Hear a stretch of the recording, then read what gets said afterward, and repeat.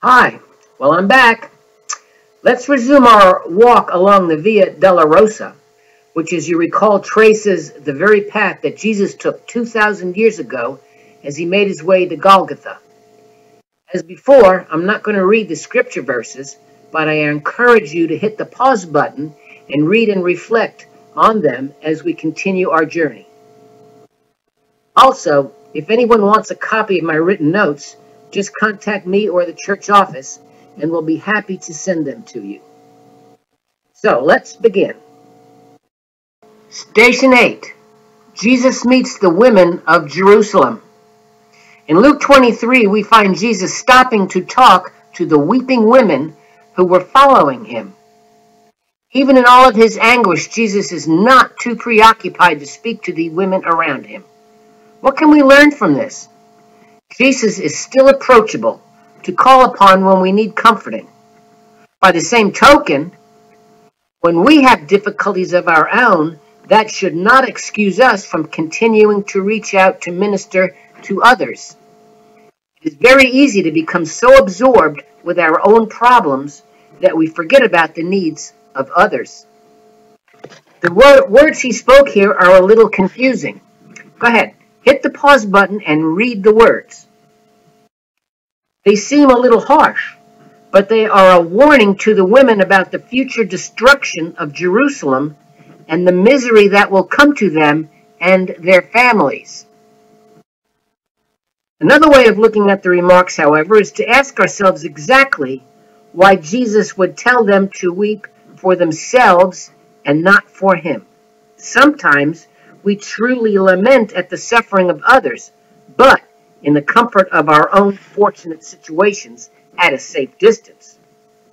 We ought to realize that we are sinners and that in some ways those who suffer are actually better off. Maybe Jesus is actually saying to these women what he has been saying all along. He's asking for their repentance and for a change of heart. Station 9. Jesus falls a third time. This is a traditional station. There's no scriptural basis for this. Jesus' strength is now completely exhausted. He is only a few yards from his destination. Not only does he bear the weight of the cross, he bears the total weight of all of our sins. Isaiah 53 says, "We had all gone astray like sheep, each following his own way, but the Lord laid upon him the guilt of all of us." In all of this, he still gets up and continues. It would have been much easier for him to simply give up right then and there, but he didn't. Sometimes in our lives, if we have been weakened and fallen before, it is more likely that we will fall again. That's the time we should become tempted to wallow in our self-pity and just call it quits. Jesus didn't, and we shouldn't either. And now, as we proceed, a word of interest and background regarding the last 5 stations of our journey. The last 5 stations are located at the Church of the Holy Sepulchre, which exists today. The church is located among the buildings of Old Jerusalem, sitting among markets and souvenir shops. The location has been a place of reverence for Christians since the 1st century, for obvious reasons. After the Jewish revolt in 135, the Roman Emperor Hadrian expelled the Jews from Jerusalem and leveled the city and built a new city there. In addition, he attempted to destroy the Christian sites to blot out their memory. The ground of the sites of the crucifixion and resurrection was leveled, and a temple to Venus, the goddess of love, was erected in their place. Now, in 312, the Roman Emperor Constantine was getting ready to go into battle when he looked into the sky and he saw a cross along with the words, "Under this sign you will conquer." He instructed that a cross should be emblazoned on his men's shields, and he was victorious.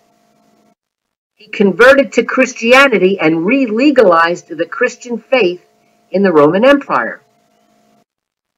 In 326, Helena, who was Constantine's mother, visited the Holy Land and learned that the sites of Jesus' death and resurrection were underneath Hadrian's temple of Venus. She asked her son to fix the problem. At Constantine's demand, remember, always listen to your mother, the temple was pulled down and the basilica was built above the holy sites. The first one was destroyed by the Persians in 614.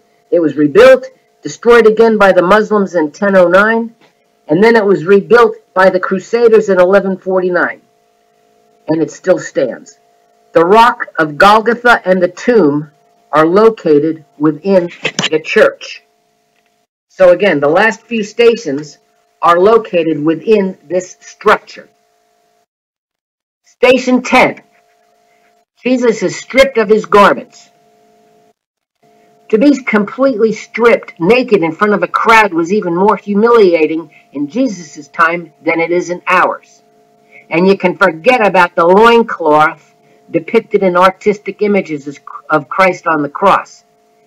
In addition to that, remember that he had been severely beaten and whipped. His flesh has been likened to ribbon candy.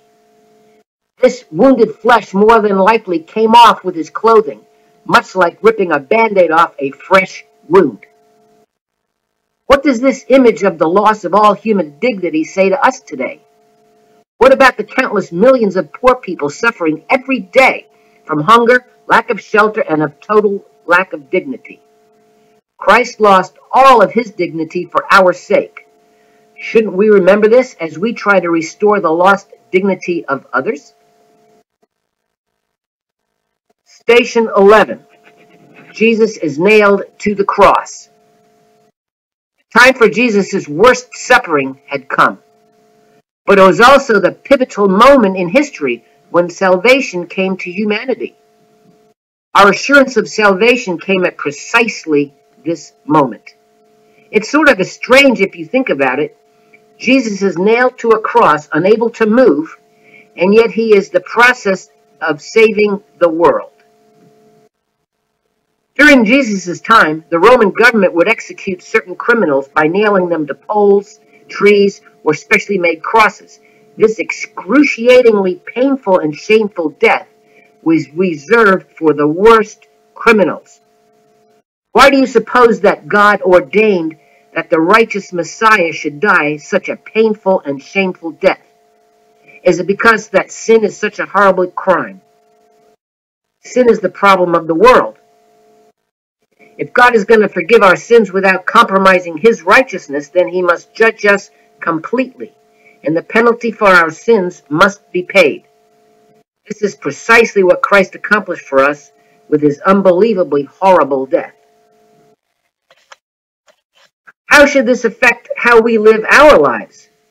When we think about what Christ actually went through for us, we realize how much it must grieve him when he sees us acting in ways contrary to God's wishes. The human response would be to say, I do all this for you, and this is the thanks I get? And when we hurt and mistreat others, whether physically or emotional, isn't that the same as mistreating Christ himself? This is according to his own words. Whatever you do to these, you do to me. Station 12. Jesus dies. As in the case many times in Scripture, there's a paradox, a contrast here. Today, when important events occur, there's usually much fanfare before and after it. Think of the important sports events, weddings, famous people, impeachment trials, etc. But usually, after the event is over, our lives go back to the way they were, and we were really not changed very much. But here, the most important event in human history took place, and there was very little publicity. Yet because of the death of this seemingly unremarkable criminal, millions of lives would be changed forever. Death is hard to understand. We ask, Why are good people allowed to suffer and die? In Jesus' case, it was his faith in his Father that carried him through his torment. From this, we should learn that because of our faith, we will be carried through our losses. Jesus spent time during his last hours praying to the God that had put him there. They were not words of anger or resentment, or "Why me, Lord?" They were words of dependence on the Father, and words of forgiveness. Surely there is a lesson here for us when we feel that the weight of the world is on our shoulders. So what was the significance of the darkness? Darkness symbolizes God's anger and judgment. The whole land is dark, which means God's judgment is on the whole land. What do you make of Jesus' cry of abandonment? We see the punishment of God coming down. It's falling on one man, on Jesus on the cross. He finds himself abandoned by God. What does this mean for us? We have all sinned. We have rebelled against God. This rebellion, like any other crime, must be punished. The punishment for sin is death, separation from God. This is because God can't have anything imperfect near him. But because God is pure love, he doesn't want us to be separated from him forever. So he put his sinless Son in our place, and the punishment that all of us deserve falls on Jesus. This leaves him separated from God. Jesus' death occurred at the time of Passover, which commemorated the time when the lamb's blood had to be shed to save the Jews. Jesus is the new sacrificial lamb. Our imperfections are transferred into Jesus, and we become perfect in God's sight. That's amazing, but it's true. Because of Jesus' death, anyone can be accepted, even the men responsible for Jesus' death. What's the significance of the torn curtain? Now everyone can come into God's presence. Station 13. Jesus is removed from the cross. It was customary to leave a corpse on the cross to rot and to be eaten by wild animals. But the Jews probably did not want such a sight displayed during the Passover season. According to the Gospels, one of the rulers of Israel, named Joseph of Arimathea, asked to remove Jesus from the cross and to bury the body. You remember, Joseph was a secret follower of Jesus. He exposed himself to danger in doing this thankless task, not only from the Roman soldiers, but also from the other members of the Sanhedrin who did not realize that he was a follower of Jesus, their enemies. It is significant that had he not come forward, Jesus probably would not have received such a dignified burial. His disciples and family did not offer to do it. God raised this man up and gave him courage to come out of the closet so that the scripture could be fulfilled. What can we learn from this? Joseph aligned with Jesus in secret, but then he was led by God to publicly step up to the plate. He ignored the possible negative consequences to himself to accomplish a greater good. Would we do the same when we feel called by God, even though there may be dangerous or unpleasant circumstances? Station 14. Jesus is laid in the tomb. The tomb was probably carved out of a piece of rock.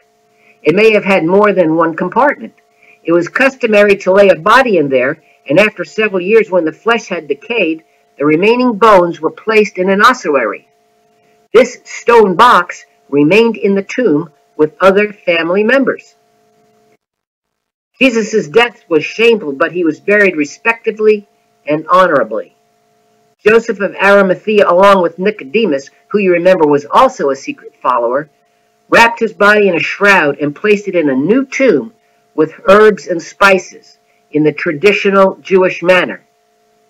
In fact, the amount of these preparations was about 75 pounds, which was in line for a royal burial.